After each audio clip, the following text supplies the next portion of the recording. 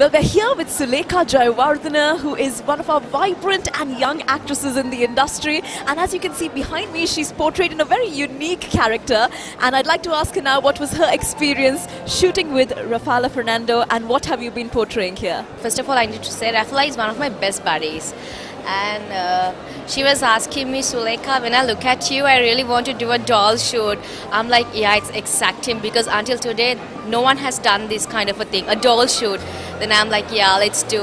And it was actually a dream to me. So can you tell us a little bit about what happened behind the scenes? How long did you shoot for it, and what was the experience like?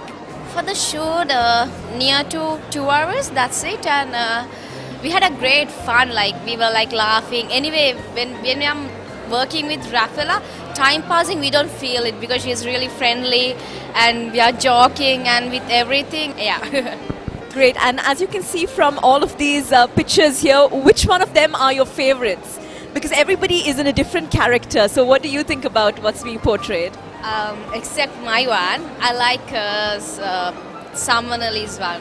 Yeah, and I said, Raffealla, I really want to do this kind of a thing. Yeah. Great. So, finally, what is your experience working with Raffi, and what are some words of encouragement or words of basically congrats that you'd like to share with her?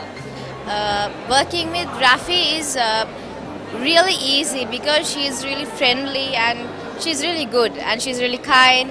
All the best. And anyway, every year she's doing this thing, so for future, congratulations and all the best. Thank you so much for being with us, Suleka.